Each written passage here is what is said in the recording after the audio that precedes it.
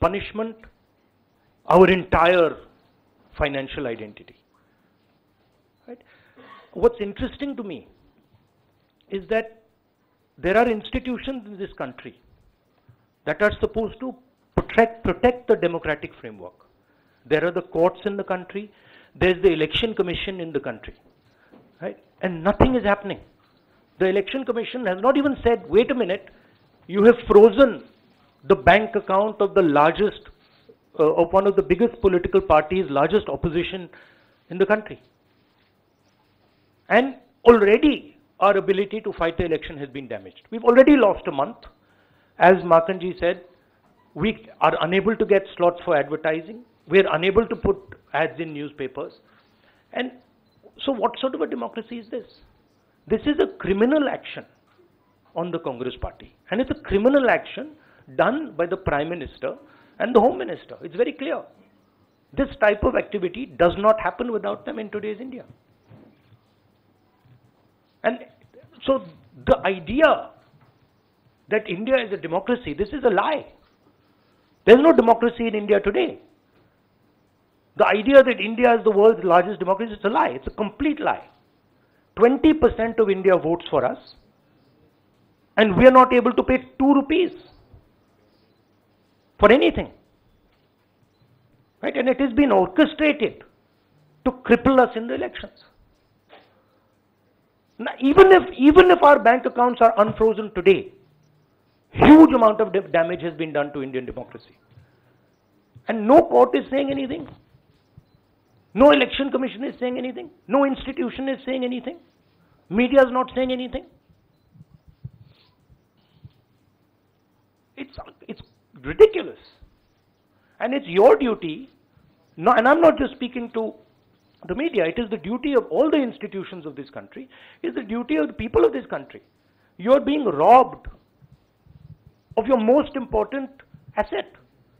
You're being robbed of your constitution, you're being robbed of your democratic structure, you're being robbed of the entire architecture, and everybody's just quiet. I can say it in Hindi.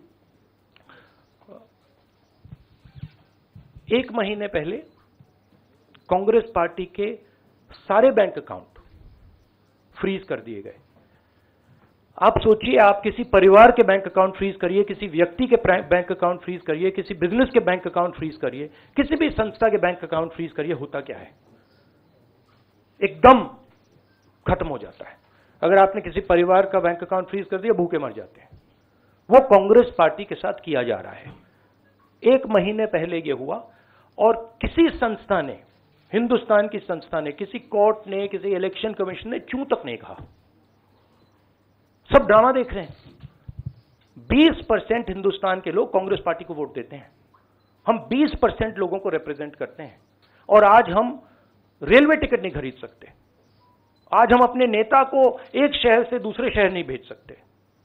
हम advertisement नहीं लगा सकते। और क्यों? 14 लाख रुपए 7 साल पहले 14 लाख रुपए का इशू है, और 200 करोड़ रुपए का फाइन, और सारे के सारे बैंक अकाउंट फ्रीज कर दिए। जब इनकम टैक्स, ये दिखाना मुझे जरा, सॉरी, क्या 200 करोड़, जब इनकम टैक्स, साफ इनकम टैक्स की जो एक्ट है, साफ कहता है कि ज्यादा से ज्यादा 10,000 रुपए का फाइन लगेगा। तो यह है हिंदुस्तान का लोकतंत्र। यह क्रिमिनल एक्शन है कांग्रेस पार्टी के खिलाफ और हिंदुस्तान के लोकतंत्र के खिलाफ, और यह क्रिमिनल एक्शन हिंदुस्तान के प्रधानमंत्री कर रहे हैं। मेरी विनती है कि जो हिंदुस्तान के इंस्टीट्यूशंस हैं, जो वो अपने आप को हिंदुस्तान के इंस्टीट्यूशंस मानते हैं, डेमोक्रेसी को प्रोटेक्ट करते हैं, लोकतंत्र को प्रोटेक्ट करते हैं, हिंदुस्तान के कोर्ट्स हों, हिंदुस्तान का इलेक्शन कमीशन हो, वो इसके बारे में कुछ करें। और ये कहना कि हिंदुस्तान दुनिया की सबसे बड़ी डेमोक्रेसी है, झूठ है। यहां कोई डेमोक्रेसी नहीं है। बिगेस्ट ऑपोजिशन पार्टी का आपने बैंक अकाउंट बंद कर दिया, और एक महीने कोई कुछ नहीं बोल रहा है। केसरी जी के टाइम से नोटिस आया है। तो अजीब सी सिचुएशन है। सब लोग देख रहे हैं, और हर संस्था मतलब का रोल है इसमें। कोर्ट्स का रोल है, इलेक्शन कमीशन का रोल है। धन्यवाद।